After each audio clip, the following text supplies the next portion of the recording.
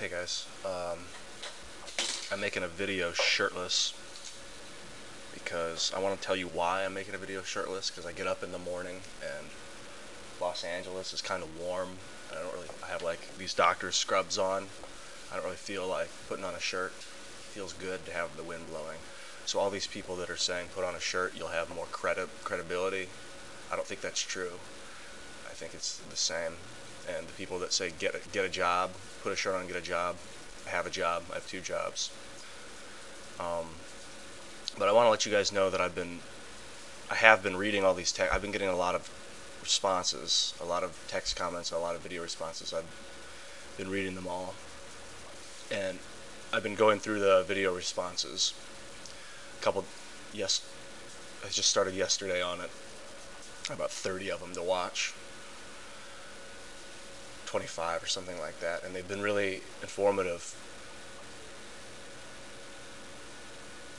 But I'm in a place right now where I think that I can't talk about what I'm doing, because if I talk about it, it diffuses it, it dissolves it, because the action of speaking then replaces the action of doing. And like, I went down to Skid Row yesterday and the day before to just meet people and exist with the people.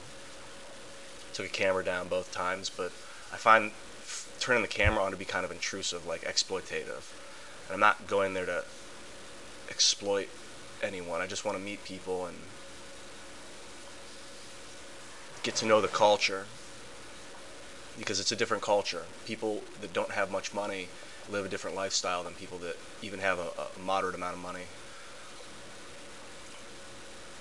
It's a very interesting culture, and very intelligent, caring people that have, just as much love and fear as you or me.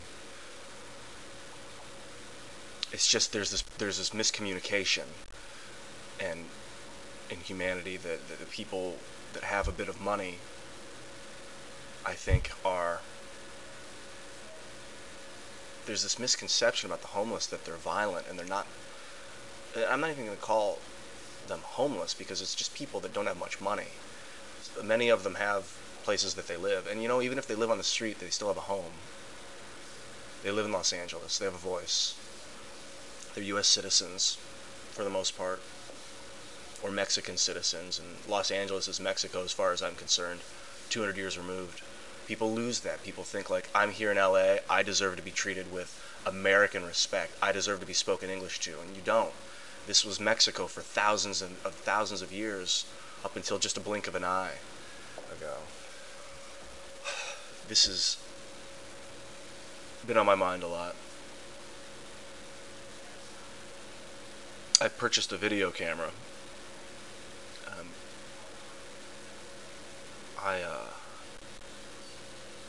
I'll use it, but not to record myself. Maybe sometimes. See, I won't get into what I'll do with it, because who knows what I'll do with it. Something. Thank you for the response. This has been like a very tumultuous time in my life. There's a lot of change. Like, my style of being has changed. And I know the last several videos that I've made have been somewhat incoherent. It's just been like a release of feeling, more than like a statement of thought.